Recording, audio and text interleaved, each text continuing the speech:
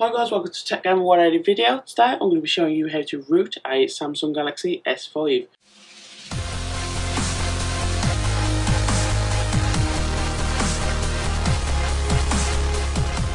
So what we are going to need first is to change a couple of settings and check a couple of settings on the actual device itself, and then we can actually get into the rooting process. Just before I start, I do want to mention that me, nor Samsung nor Google are responsible for any damages you do to your phone, and also this will void the warranty, so do take it at your own risk. So let's begin. So what we're going to do on the phone is go onto settings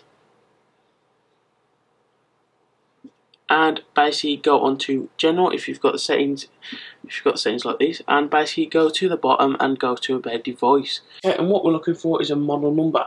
This video is going to be for the SMG900F. What that means is this is an international phone, so I will be doing the route on using that model. I will put a link into the description with other various models you will have to check for yourself and just basically look then list whether your device is routable.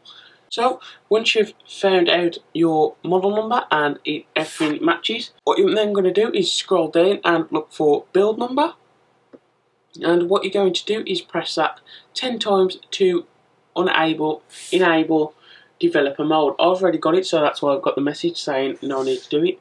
But once you've done that and it's enabled, what you're going to do is go back, and now you'll see a new option called developer options. Then just click that and scroll down until you see USB debugging, and make sure you tick that. You will get this message, just press OK, and once that's all done, you are ready to start the root.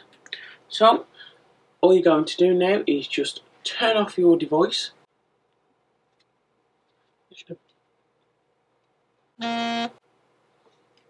Right, so what we're going to do now is put the phone into download mode. How you do that is by holding the power button, volume down button, and the home button all at once. So let's do that. And as you can see, it comes up with a warning. Nothing to worry about, you have not broke your phone. All you need to do is press the volume up, and now this will take you to this screen, and now you're ready to jump over to the desktop. One thing I did forget to mention, guys, is do actually remember to plug the device into the computer by using the micro USB. Okay guys, so now I'm over on my desktop. As you can see, I've got this zip file here, and it's called CF Autoroute. I will put the link to this and the other ones down below. So once you've downloaded your correct CF route, all you're going to do is extract this. So I'm going to do it here. A few files. You can delete that now, you do not need that, but as you can see it gives you a couple of files, but the only two files you need to concern yourselves about are tar.md5, because that is the actual flash, and then the program Odin, which you am going to be using to flash the root onto your device. So when you've got these files all on your desktop, what you're going to do is just open up Odin, and when Odin is open, you'll see that you get a green status bar where the arrow is, and basically this means your device is connected and you are ready to move on to the next bit. If you don't see a green status bar, then try plugging it back in, see if it works. But as you can see, mine's working, mine's getting picked up. So what I'm going to do is go down to PDA. Then when you've pressed on the PDA button, you'll be looking for a file called the CF Autoroute.tar.md5. Open that, and as you can see, it's just checking all through. It's checked it, everything's fine with, and now you're good to go. So all you have to do is press start.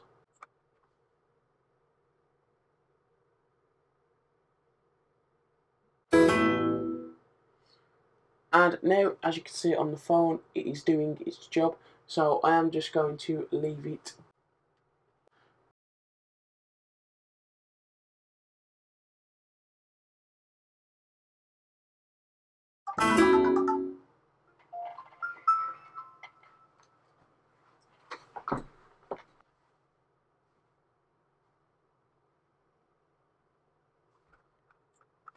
And as you can see now, your phone should be rooted. I am just going to run a check on this in a second, but as on the desktop, you can actually just put in when you have received the green pass icon. So now we can close out in, and then we're going to move over to the phone to verify the route.